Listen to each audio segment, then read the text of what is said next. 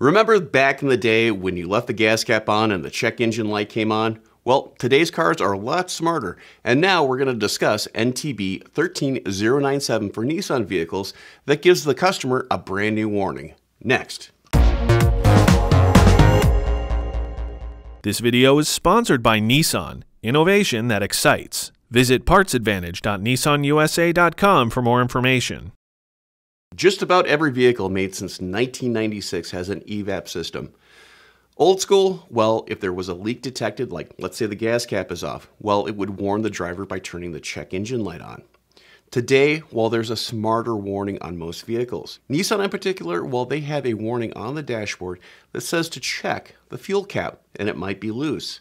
This TSB covers all model year 2012 and newer Nissan vehicles except the Leaf, which is electric, and the Titan XD, which has a V8 diesel engine. The best way to solve any customer concern is to understand how the EVAP system and the warnings work.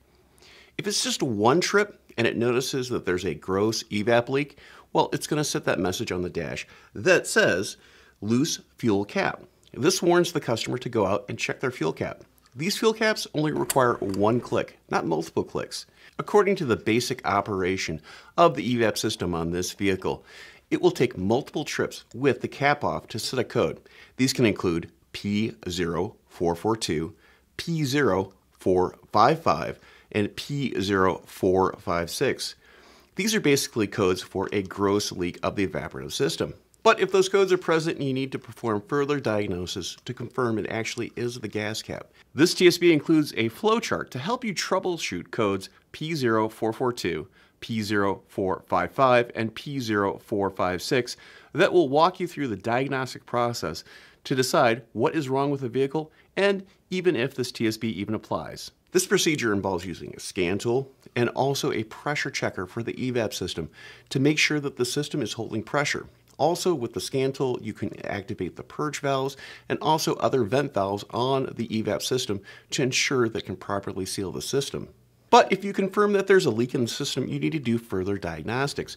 This can include using a smoke machine to find the leak and also make sure that it's holding pressure. So a lot about this TSB is not just about the vehicle, but it's about the customer understanding their vehicle and why certain messages and certain lights come on.